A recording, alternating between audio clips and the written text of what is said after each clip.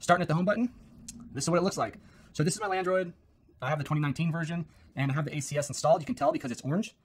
The rest of it's grayed out. I don't have anything else. Going down below, you can see the status. It's at home, and then below that, if you want it to just start, no schedule or anything, you can hit the play button or the start button, and it'll start mowing. And then if you want to bring it home, you hit the home button, and no matter where it's at, it'll start coming home. It'll hit the boundary wire and follow it home. And if you just want it to stop where it's at, let's say it's gonna hit a ball or something, you hit the pause button, it'll stop right where it's at. And then the little up arrow in the lower right, if you click on that, if you wanted to do an edge routine where it just strictly goes along the perimeter wire and cuts the edge, you can hit start. If you want to do party mode, that's where if you're having a barbecue and you do not want it to mow, you enable party mode, and no matter what, it will not mow while party mode is enabled so that nobody has to worry about getting run over. And then a one-time schedule, if you want it to go out for a couple hours just because, or you want it to go work 8 hours today, you can set it up that way.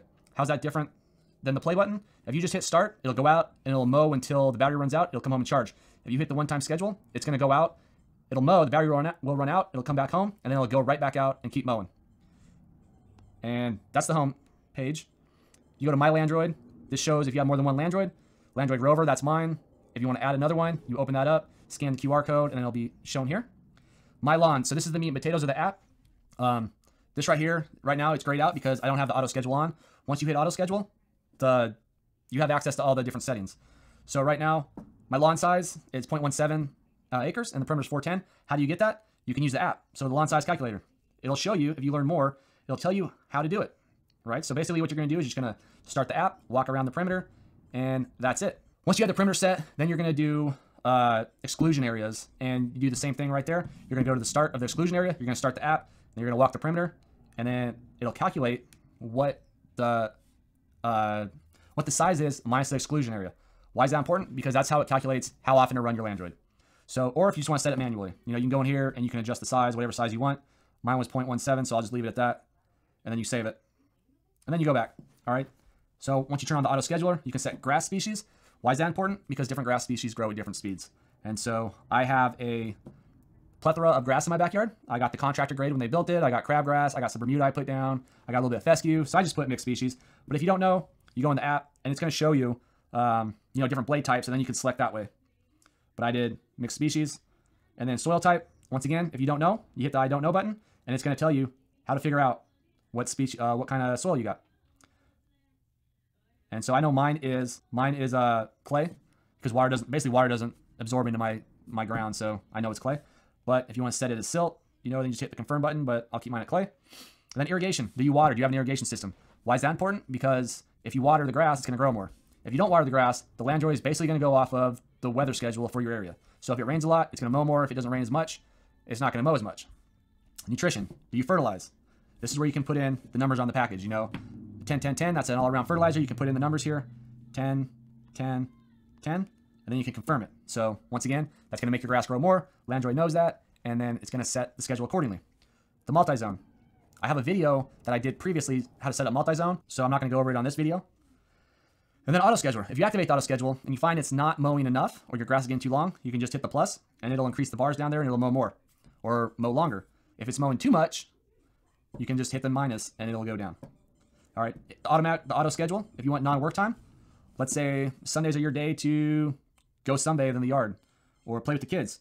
You can set it up so I don't want it to mow from 9 to 10 or 9:30, whatever, 9 to 10. You confirm, and now that's there. If you want to repeat every day, you can. If not, you basically just confirm, and then you can go in there and you can set up, every day that you don't want it to mow. And then down at the bottom, to save the hedgehogs, the reason that is here is because over in Europe, hedgehogs are nocturnal, and a lot of hedgehogs are getting killed at night by the Landroid because a lot of people run their Landroids at night. So if you have it turned on, your Landroid will not run at night. I keep mine on because I've had a possum in my yard. I have baby rabbits in my yard, and so I would hate for my Landroid to kill one of those animals. And then rain delay, you can have your Landroid mow while it's raining, so you can just turn it on, mow when raining. All right. Or as soon as the sensor senses water, it usually comes home. If you want to wait for your lawn to dry out a little bit, you can set the delay right here. You can go anywhere from no minutes, 30 minutes, all the way up to 23 hours and 30 minutes, or somewhere in between. I usually keep mine about 3 hours. And that way, once it rains, once water touches the Landroid sensors, it comes home, it waits for the 3 hours, hopefully the rain's done, and then it'll go back out and finish mowing if it's on a schedule.